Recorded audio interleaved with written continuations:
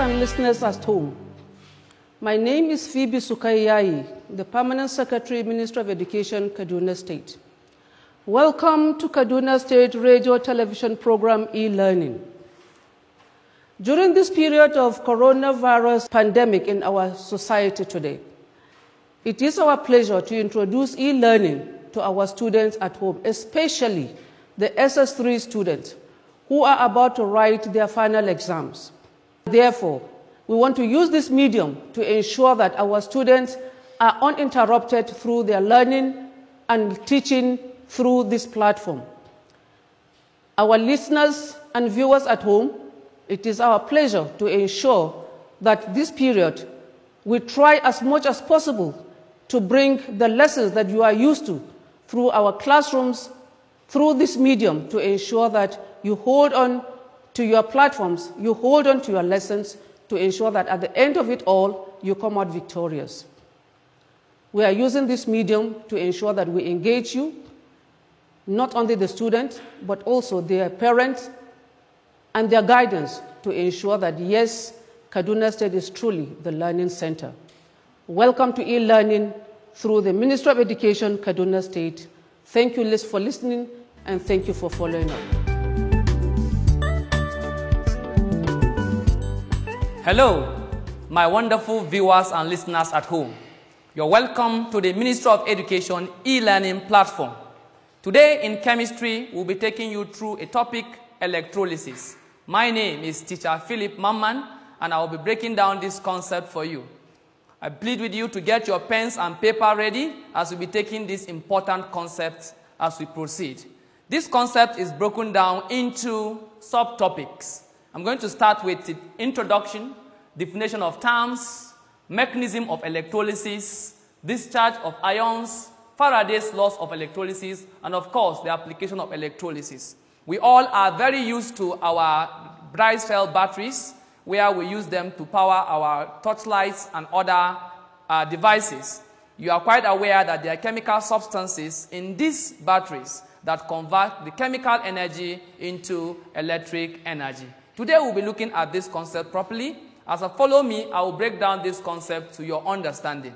I will start by the definition of electrolysis. Electrolysis is the passage of electric current through an electrode with the resultant decomposition of the electrolyte. There are two types of cells. There is the electrolytic cell and the electrochemical cell. The electrolytic cell is a device that converts electric energy into chemical energy. As is illustrated in the diagram, you can see that it's made up of two electrodes, the red and the black. And of course, the E arrow there shows the flow of electron from the anode to the cathode. The electrolyte is in the basement, and the other cell is electrochemical cell. The electrochemical cell is a device that converts chemical energy into electric energy. You can see it's made up of two vessels containing anode and the cathode respectively. There's a basic difference between the electrochemical cell and the electrolytic cell. One of the differences is the fact that the electrochemical cell is made up of a salt bridge or a porous partition that allows the transfer of ions, and the electrochemical cell does not have this salt bridge or porous partition. But of course, the electrolytic cell has a positively charged anode and negatively charged cathode, while the electrochemical cell has a negatively charged anode and a positively charged cathode. You also agree with me that on the electrochemical cell, the redox reaction, which is reduction and oxidation, takes place in one vessel. But in the electrochemical cell, this reaction, redox, takes place in separate vessels. Now, there are so many other differences between the electrolytic cell and the electrochemical cell. I'd like to proceed as I will be defining other concepts like the electrode. The electrode is a wire-like, rod-like, or plate-like substance that allows the coming in and going out of electric current. Most often, students use the word passage instead of coming in and going out. The exam bodies are more comfortable with the use of coming in and going out. And that's why I'm emphasizing that when you are defining electrode, you should use the word coming in and going out of electric current. There are three basic types of electrode. As I'm going to be explaining now, we have the anode and the cathode. The inert electrode is a special type of electrode. It is inactive or does not participate during electrolysis. And that's why it is called inert electrode. Most common among them is the graphite, which is carbon, and of course platinum. They are often used as electrode during electrolysis. The electrolyte is another concept I would like to define. It's a chemical substance that conducts electricity either in molten state, fused state, or in solution, and they are decomposed. There are two types of electrolyte, the strong and the weak electrolyte, depending on their degree of dissociation. Strong electrolyte dissociate completely, while weak electrolyte dissociate partially in solution. The conductor is a solid substance that allows the passage of electric current. Now, there are basic difference between electrolyte and conductor. While the conductor conducts electricity in solid state, the electrolyte conducts electricity in molten state, fused state, or in solution. The conductor conducts electricity via the use of mobile electrons, while the electrolyte conducts electricity using mobile ions. And of course, finally, the conductor does not decompose and the electrolyte decomposes.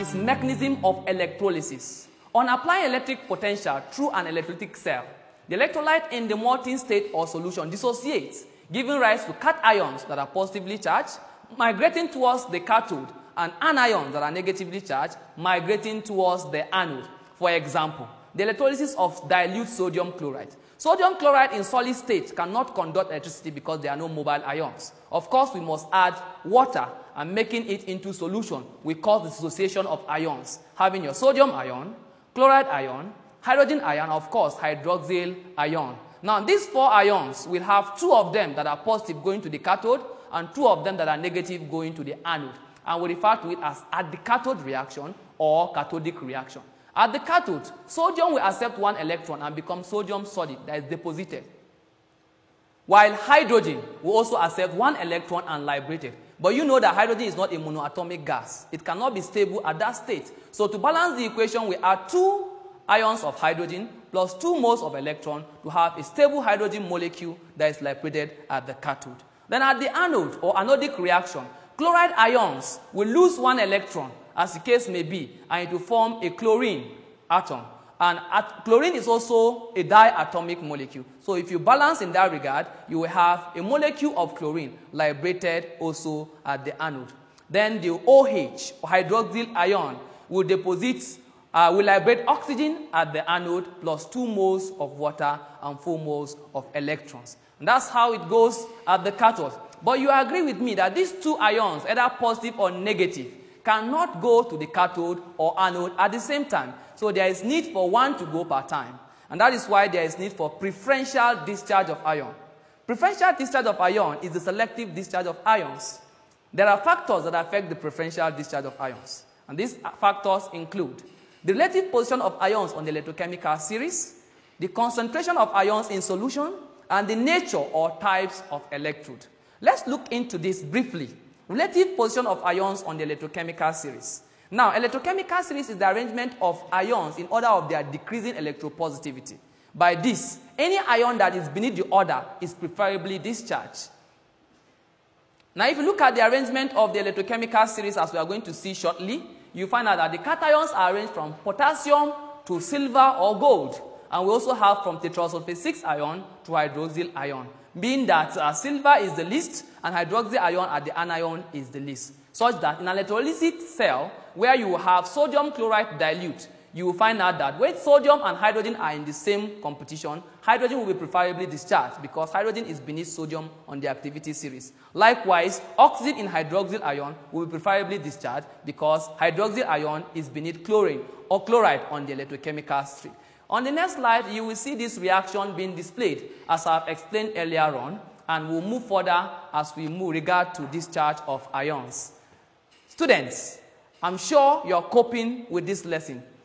Sit tight and enjoy more of it as we proceed. Concentration of ions. Any ion that is more concentrated than the other is preferably discharged.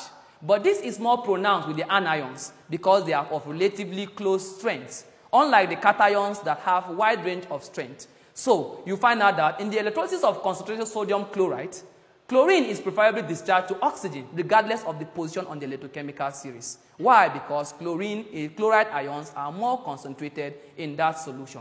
Nature or type of electrode. There is inactive electrode I mentioned earlier on. They are called inert electrode. These are electrodes that are not attacked or do not participate during electrolysis. And of course we have active electrode. Some ions have more affinity for certain or particular electrodes. An example is the case of mercury and sodium, and this can form a complex called sodium amalgam. Having set the factors that affect the preferential discharge of ions, we'll be going into the concept of Faraday's law of electrolysis. We are all aware that Faraday is the father of electricity. He came out with two laws that help us to apply electrolysis in calculation. The first law, which is known as the first Faraday's law of electrolysis, states that the mass of a substance or element deposited or liberated during electrolysis is directly proportional to the quantity of electricity that is passed through it. Meaning that M, which is mass, is directly proportional to Q. You find out that Q is equals to IT, where I is current in ampere and T is time in seconds. When we move to the next slide, you will see that we have also introducing the proportionality constant, where we have M is equals to KIT. When you make K the subject of the formula, you have K equals to M over IT. But the reciprocal of K represents the charge to mass ratio, such that 1 over K is equals to IT over M. Remember, our M is our mass, our I is our current, our T is our time in seconds. My viewers, the second law of electrolysis I would like to make quickly because we'll use the examples to illustrate how these laws can be applied. It states that when the same quantity of electricity is passed through two different electrolytes in a series, the amount in mole of each of the elements liberated or deposited is inversely proportional to the charge on the ion. Mathematically, you can see N representing number of moles, proportionality sign, 1 all over C, which is the charge. If you do the mathematical representation, you arrive at the conclusion that says N1, C1 is equals to N2, C2 is equal to N3, C3 is equals to N4, C4 is equals to NN, Cn, as N represents the number that proceeds.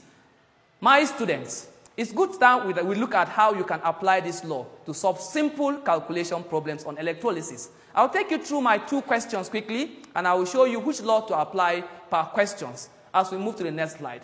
And on electrolysis of aluminium chloride, a current of 1.7 amperes was passed through for 2 hours, 5 minutes. Calculate the number of moles deposited, where aluminium has atomic mass of 27, and the Faraday constant is 96500 coulombs. B. Assuming 0.058 mole of aluminium was deposited on passing a current of 5.43 moles, find the time taken to the nearest minutes. Number 2. A quantity of electricity was passed through 2 cells in series containing copper 2 plus and silver plus ions respectively. It was found that 0.64 grams of copper was deposited at one cell. How much of silver in grams was deposited in the other cell? Copper being 64.54 grams and silver 108 grams. Faraday's constant remains 96500 coulombs. My viewers at home, having come this far, it's now time to apply the first and second law of electrolysis to solve problems.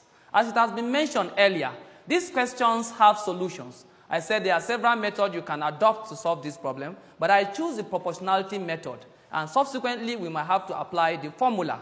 Now looking at the board, the equation shows that 3 electrons will be added to aluminium to deposit 1 mole of aluminium. The data that I are given in the question include the current, which is 1.75 ampere, and our time, which is 2 hours, 5 minutes.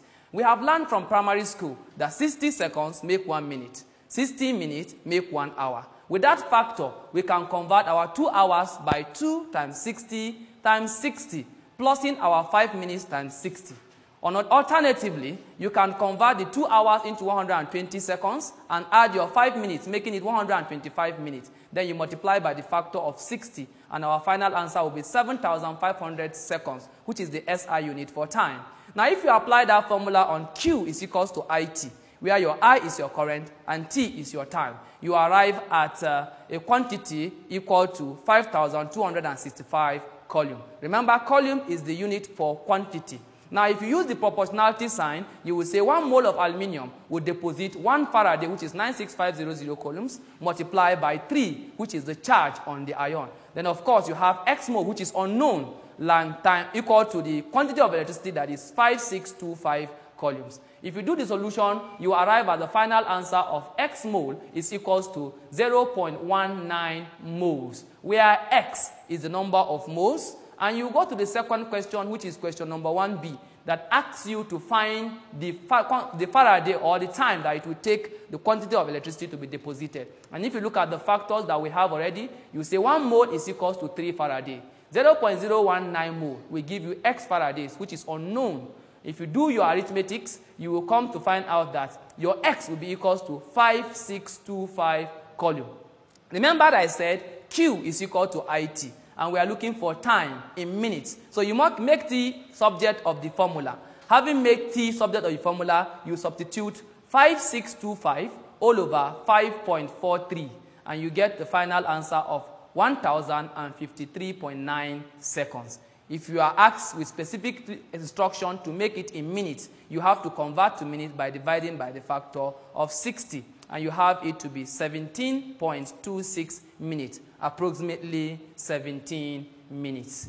We now go to the second question quickly, and our second question illustrates the second law of Faraday's, where you have 2 ions in the same electrolysis. Remember, the same quantity of electricity will be passed through them. So we have to find the quantity of electricity and look at the relationship that will give us the quantity of electricity, and the quantity of electricity we are going to get as X is equal to 1,930 coulombs. And we will say similarly, since silver is relating to copper in the same electrolytic cell, you will now use the same relationship, and the charge on silver is 1. So you say 1 Faraday, that's 1 times 96500 coulomb, is equals to 108, which is the relative atomic mass of, or the atomic mass of silver. And this quantity, 1,930 coulomb, will be giving you unknown mass. So when you resubstitute, you arrive at the final answer of X is equals to 2.16 grams of silver. Remember, X represents mass, which was unknown. My viewers, I have taken you through this method of solving this question. Remember, I said there are other alternatives that you can apply. We will see that subsequent in our subsequent lessons.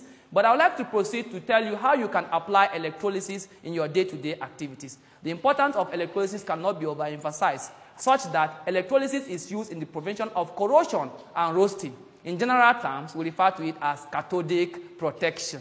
Another use of electrolysis is to increase the attractiveness of plated objects, and it's called generally electroplating. That's why you can have ornaments that are not gold but can be coated with gold or silver or copper, as the case might be. Then we have, it is used for the manufacturing of some compounds. These compounds are like hydrogen, sodium hydroxide, and so on and so forth.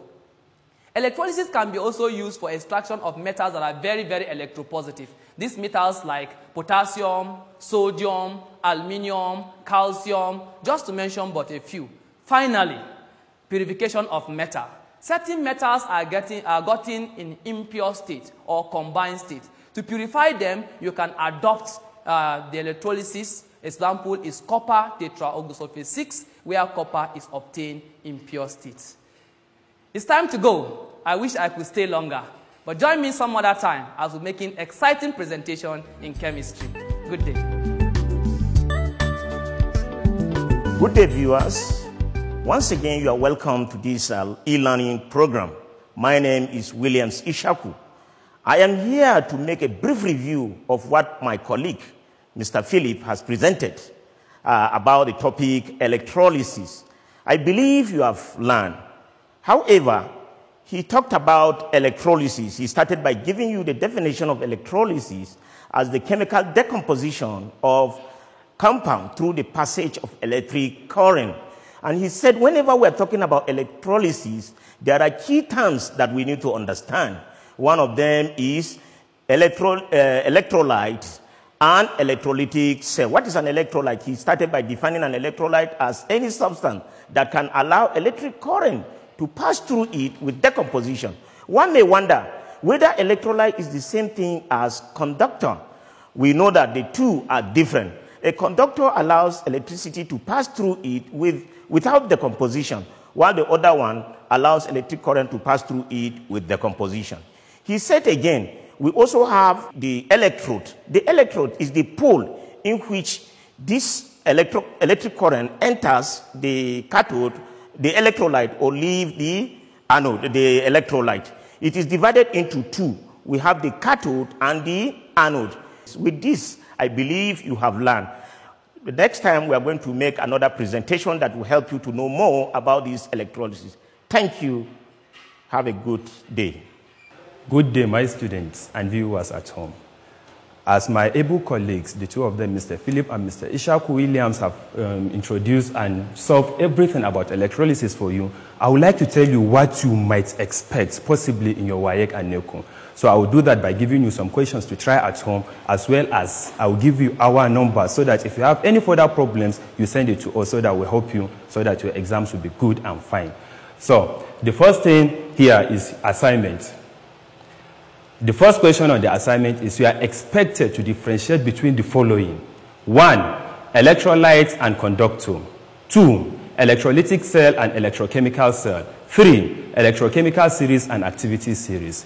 Here it is very important to take note of this, that whenever you are solving questions that involve differences between two or more entities, you are expected to draw a table. Make your table clearly. On one side of the table, write it, electrolyte. On the second side, conductors. Give your corresponding differences between the two. It is very important. That is what is expected of you. Then question 2, write the cathodic and anodic reaction of the electrolysis of the following. 1, concentrated sodium chloride. 2, water by adding few drops of tetraozosulfate 6 acid. That is acidic water. Also here, it is important to know that even a concentrated solution has water in it, but the difference is that the concentration of the sodium and chlorine ions are more than that of the ion. So we are expected to use the second condition for preferential discharge of ions, where you have differences in concentration of the ions. Then question 3 and 4 involves calculation. Here, take your pen and paper and write it. Question 3, a solution of silver trioxonitrate 5, that is AgNO3, was allowed to undergo electrolysis under a current of 2.75 amperes flowing for a period of 56 minutes. You are expected to calculate the mass of silver deposited. 1 mole of silver is equals to 108 grams, and then a Faraday constant is equals to 96,500 coulombs. I'll take the question again, in case you didn't get it. A solution of silver trioxonitrate 5, AgNO3, was allowed to undergo electrolysis under a current of 2.75 amperes, flowing for a period of 56 minutes. Calculate the mass of silver deposited. 1 mole of silver is equals to 108 grams, and the Faraday constant is 96,500 coulombs. So you are given the current to be 2.75 amperes. You are given the time to be 56 minutes, in which you are supposed to convert that minute into seconds. And also you are expected to find the mass. So I want to give you a hint. You are expected to use the first law of electrolysis for this calculation. Then finally, what volume of oxygen gas will be liberated at the anode at the same time as 13.7 grams of copper at the cathode on the electrolysis of copper 2 tetraozosulfate 6 using platinum electrodes? I will take it again. What volume of oxygen gas will be liberated at the anode at the same time as 13.7 grams of copper at the cathode on the electrolysis of copper 2 tetraozosulfate 6 using platinum electrode? Here, you should know that the electrode is inert. It will not take part in the reaction. The only thing you are expected to is you should know the mass of copper that is liberated. Then you use the second law of electrolysis, the charges on copper and then the charges of the oxygen to calculate the equivalent number of moles of oxygen that will be liberated. Putting into your mind that 1 mole of any gas at STP will give you 22.4 dm³. You use the proportion method there to calculate. So, thank you very much, my viewers. But before I go, in case you have any problem, you solve this question, you want to verify whether you are right or wrong, or you have further questions that you want to communicate to either I, Mr. Williams Ishaku, or Mr. Philip, you can contact us using these our numbers.